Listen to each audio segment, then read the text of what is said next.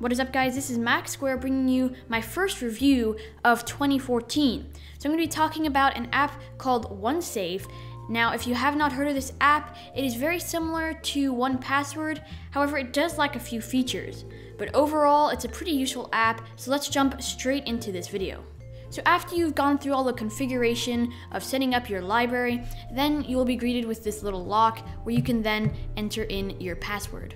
It'll sort all of your login items into a few categories, and when you're creating any of your new items, it gives you a bunch of templates. And I found this really helpful, especially when I'm trying to add something specific, for example, Twitter. Then I can just click on that and it'll put in all the defaults for me.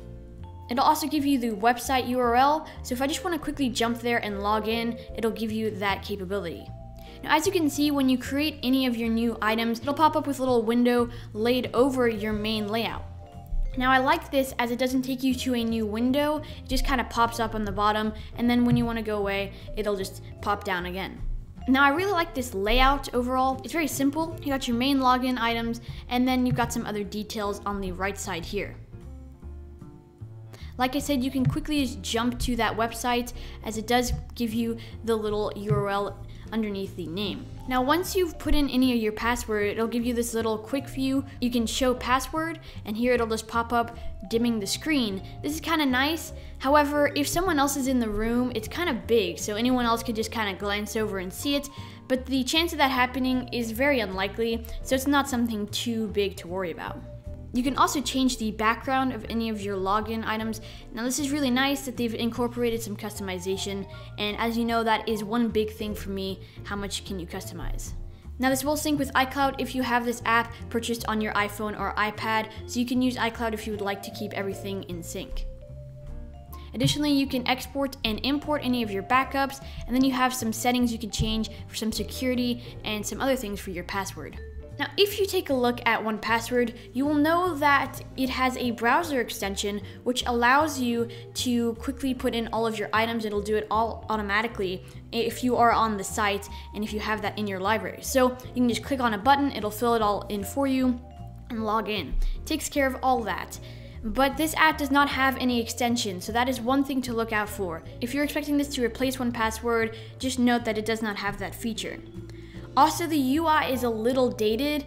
I'm a little disappointed on how old it is. I mean, it's got this old linen background we saw in iOS 6, and it's also got some pretty cheesy backgrounds, actually. That's really the only word I can think of. It's got these ugly backgrounds, and you can see just while I'm scrolling through it, I just really don't like it. Maybe you do.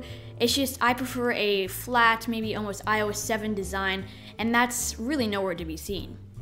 Now, the price of this app is $9.99, which definitely sets it above its competitors. Now, it may lack a few features like I showed you, but it does come off on the cheaper end. If you take a look again at 1Password, it's $45 for one license. This is around a fourth of that price, so I think that's a pretty fair price. Now, if you are new to Max Square Reviews, the way I rate the app is by using the 5-square rating system.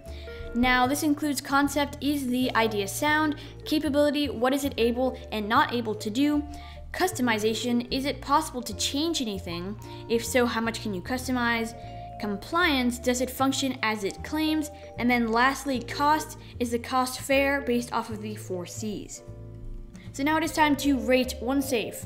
Now, I gave this app a 4 out of 5 for concept, 2.5 for capability, 2 for customization, 4 for compliance, and then 4 for cost. Now, overall, this app has scored an average rating, which means it's achieved 3 squares out of 5.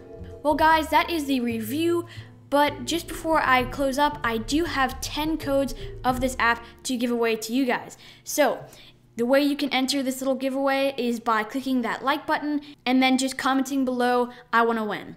That's what you have to say, I want to win. So I hope you enjoyed this review, and good luck on the giveaway. See ya.